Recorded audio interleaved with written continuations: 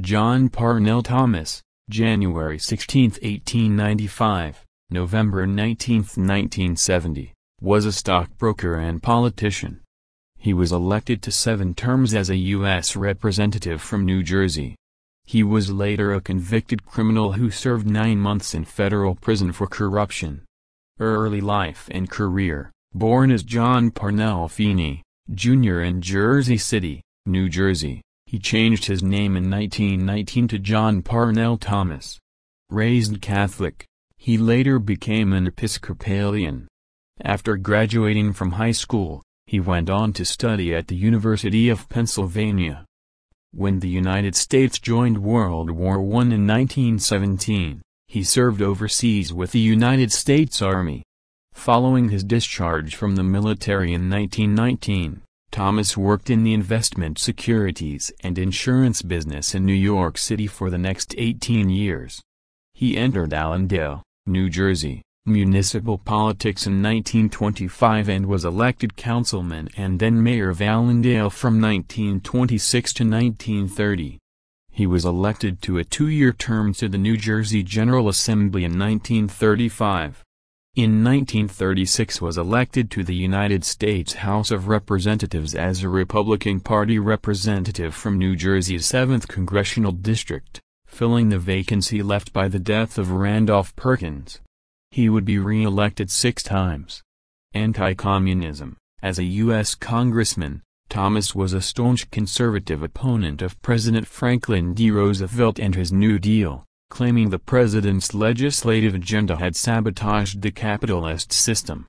Thomas opposed government support for the Federal Theater Project, declaring that practically every play presented under the auspices of the project is sheer propaganda for communism or the New Deal.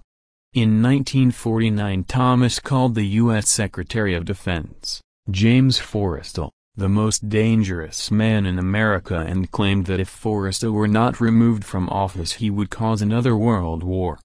Whack. Following the Republican Party gaining control of the 80th Congress in the November 1946 elections, Thomas was appointed chairman of the House Committee on Un-American Activities. Whack.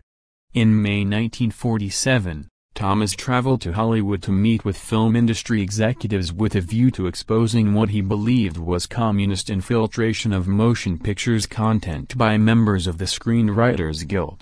Returning to Washington, D.C., he shifted the focus of the committee to what he called the subversives working in the film business. Under Thomas, in October 1947, Whack summoned suspected communists to appear for questioning. These summonses led to the conviction and imprisonment for contempt of Congress of the Hollywood 10 who had refused to answer the committee's questions, citing the Fifth Amendment. Corruption charges and imprisonment. Prominent American columnists Jack Anderson and Drew Pearson were critical of Thomas and his committee's methods. Rumors about corrupt practices on the part of Thomas were confirmed when his secretary, Helen Campbell, sent documents to Pearson which he used to expose Thomas' corruption in an August 4, 1948, newspaper article. The fraud had begun on New Year's Day of 1940, when Thomas placed Myra Midkiff on his payroll as a clerk. She earned roughly $1,200 a year and was to kick back her salary to the congressman to avoid taxation. The arrangement lasted for 4 years. As a result, Thomas was summoned to answer to charges of salary fraud before a grand jury. Thomas refused to answer questions, citing his Fifth Amendment rights, the same stance for which he had criticized accused communists. Indicted, Thomas was tried and convicted of fraud, fined and given an 18-month prison sentence. He resigned from Congress on January 2, 1950. In another twist, he was imprisoned in Danbury Prison with Lester Cole and Ring Lardner, Jr., both members of the Hollywood 10 serving time because of Thomas' inquiries into the film industry. Post-prison, after his release from prison, Thomas was an editor and publisher of 3 weekly newspapers in Bergen County, New Jersey. President Harry S. Truman pardoned Thomas on Christmas Eve of 1952.